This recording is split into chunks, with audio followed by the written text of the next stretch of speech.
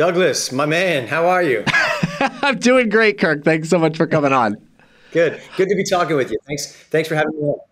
Absolutely. So let's just get started then. I'm really excited to talk about your movie because right now what we're seeing is this resurgence in parents looking to homeschool their kids. Where do you think this sort of renewed interest in homeschooling is coming from? Oh, man. Well, homeschooling has been on the rise for decades.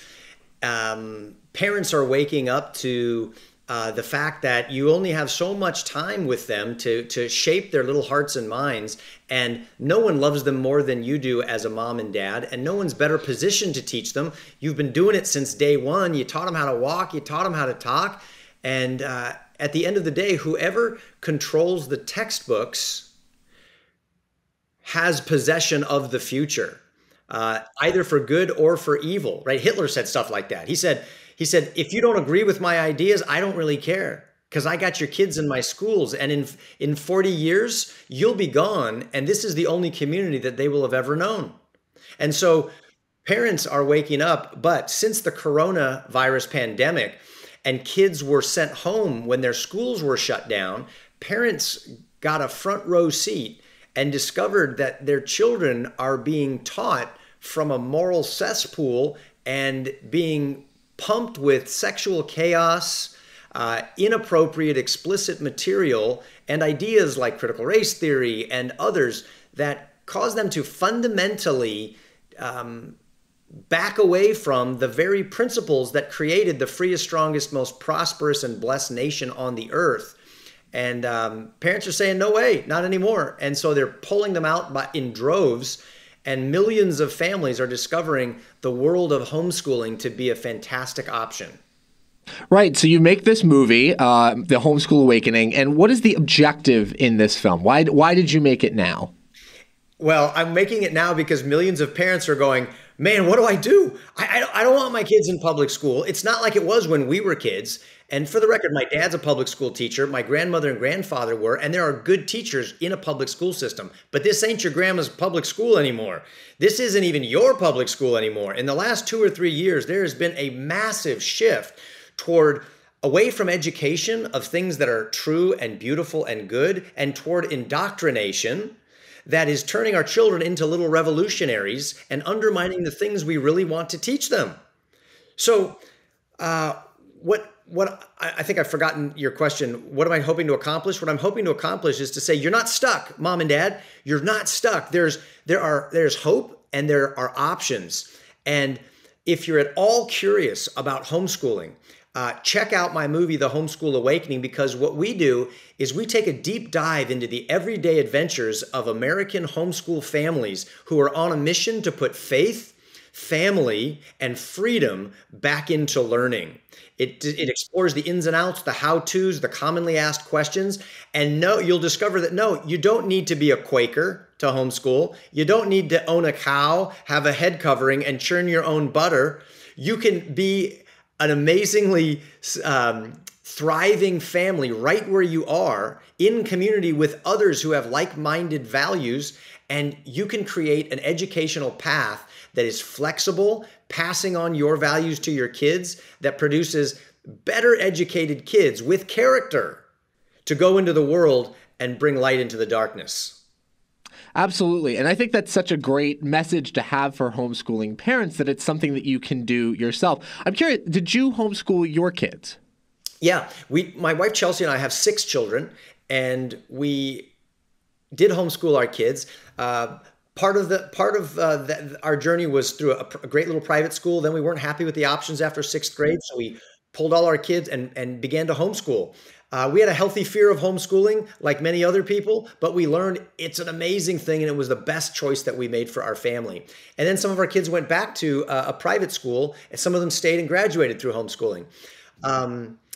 But the Homeschool Awakening is going to take you on this journey with 17 families. Some live on a farm, some live in the city, and it shows you that you're in charge of your kids' education. You choose curriculum, you choose methodology, and you're not doing it alone. There are online courses, there are networks and co-ops and conferences and other families right in your community who are wanting to do the same thing, and the results are phenomenal. You just have to think outside the box and break the mold and develop a spirit of curiosity about other options. And I'm here to tell you that there are beautiful options, tons of hope, and the Homeschool Awakening documents all of that. So I wonder if you could give us maybe an example of something that happens in your movie. Could you document maybe one of the families, what they go through, kind of what the experience of homeschooling is like? Well, for instance, there's many, but there's one that's one of my particular favorites is this couple who has a special needs child, and she's this beautiful young girl. They move into this new community, and they're looking at the public school system, and ultimately they sit down and they take a vote about how their child will be schooled, what she'll learn, where she will learn it, when she goes to school, and with whom she will be learning these things, because she's special needs. And they got to vote. So the parents got a vote, the principal got a vote, the teacher got a vote, and the special needs teacher got a vote. So they were outvoted 3-1 with what they wanted their child to learn and how that she was going to learn it. And they said, why are we not going with what we know she really needs and what we want her to learn? And they say, because you're not qualified. You're not a special needs teacher. We have the license. We'll decide how they're going to be educated. And he said, you know what? I checked out homeschooling, and I finally realized after we dove in, I don't need to be a special needs teacher. I just need to be a teacher of my daughter. And they are flourishing and they're thriving in the Homeschool Awakening. So make sure you check it out. That's a great story. And it actually reminds me, one of the things that you highlight in the trailer for the movie is a statement from former Virginia Governor Terry McAuliffe, who said something along the lines of that parents really shouldn't have that much control over what their kids learn. Do you find that attitude towards homeschooling and what parents should be involved in the education process has affected how many parents are now moving in that direction to homeschool their kids? Yeah, they say that in North Korea, too. They say that in China, too. They said that in Nazi Germany, too. Parents, you're not qualified. It's too hard. You can't do this. Don't you care about your children's education? Leave the hard stuff up to us. We're the experts. Right. No. If you do an inventory of all the things your kids are learning in their high school or in their elementary school, it's horrifying, right? And it's gotten so bad that I even, went so far as to say that the public education system today has become public enemy number one for many parents with regard to what they want their kids learning 7-8 hours a day. And it's really more than that when you add on homework. It's very little time with your kids. And you are the expert. There's nobody who can better teach your children. You've been teaching them since day one. And there's no one who knows your children. Your children are not special needs. They're just special. They're just beautiful. They're just unique. And God has made them in such a way that they're going to be able to do things and influence people in ways that nobody else can. But that's not of interest to people who don't share your faith or your moral values and your mission in life. If you want to pass that on to your kids, it doesn't just happen in the bloodstream, just like freedom. It's something that must be taught. It's something that must be fought for, something that must be sacrificed for. And if we really want to step into the role of being a parent, we cannot outsource the most important part of parenting, which is teaching our children values. Even before logical, this is not, let me rephrase that. Even before academics, we've got to be people of moral character who love God and our neighbor first. Otherwise, as C.S. Lewis said, we're just creating more clever devils. We're creating really smart people who are pursuing darkness rather than that which brings human flourishing. Right. Faith seems to be a really important part of this equation for homeschooling kids. If you are a person of faith and you want to raise your child in that faith, it's a lot easier to do it from the comfort of your own home. Do you view public schools nowadays as being actively hostile to people who want to raise their children in faith? Yes, with a caveat, and that's got to be nuanced a little bit. Faith is an inescapable component of every human being's worldview. So I used to be an atheist, but it is false to say I had no faith. In fact, I had more faith as an atheist, I'm going to phrase this, as I do now as a Christian. Why? Because you have to have faith that nobody times nothing equals everything. You have to have faith as an atheist that there is not a creator who intentionally, amazingly designed your circulation system and your immune system and your reproductive system and your skeletal system, not to mention positioned the world in such a way that it orbits around the sun just right on its tilt, its axis, to support life unlike anywhere else that we know of exists in the entire universe. And the list goes on and on. It requires massive amounts of blind faith to embrace that worldview. So public school systems heavily promote faith in atheism rather than faith in the very principles that our founding fathers said were necessary for a free and just republic. Let me end with this quote. Noah Webster, somebody that we should know. He's really important. He's really smart. He was not only a founding father who gave us Webster's dictionary, he was also known as the father of American scholarship and education.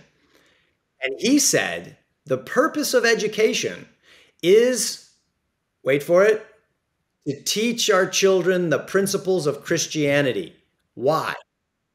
He said it's the most important thing they need to learn and the first principles that they should learn, because those are the principles that even the most irreligious founding fathers like Ben Franklin and others knew produced personal integrity and character, families that flourish, and provide the civil government principles that allow for a free republic.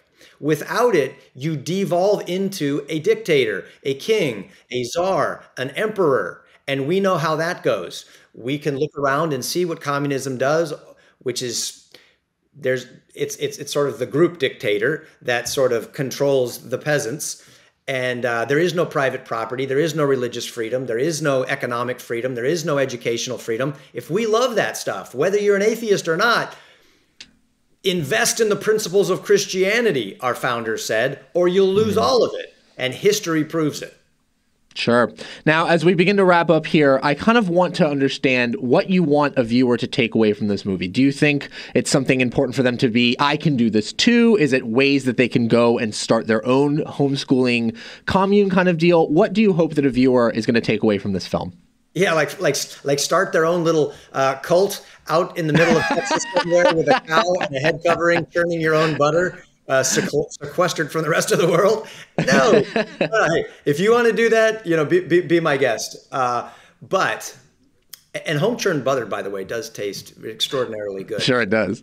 But no, what I want you to get away from watching the Homeschool Awakening in theaters on June 13th and 14th is, if you're not happy with what your kids are learning in school and you want something better from them because you know that you've only got one shot at this as parents, there is hope and there are options. Check out the Homeschool Awakening and you're going to see how millions of families are doing this successfully.